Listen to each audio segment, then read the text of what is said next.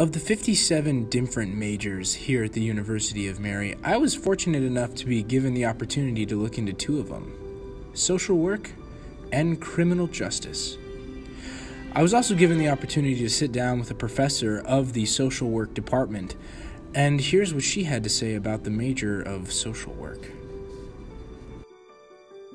Social work is one of many helping occupations, but I do think it's definitely unique in the ways that we get to partner with people and the versatility in the career. I think a lot of people are drawn to the field of social work because they want to help people. And so a lot of times people come to the university level not necessarily having heard of social work, but they know they want to help people, so they maybe start in a different major and along the way find it's not a great fit, and as they start exploring options, maybe learn more about social work.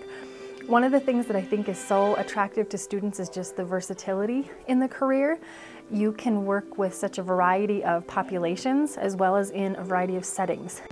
I was also fortunate enough to be able to sit down with a student from the criminal justice department, and he was able to shed some light with me on what it is he likes so much about his major.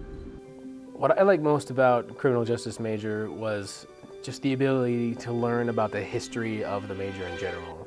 By far, my favorite moment of being a criminal justice major was getting to design my own prison during corrections, which is a major-related class.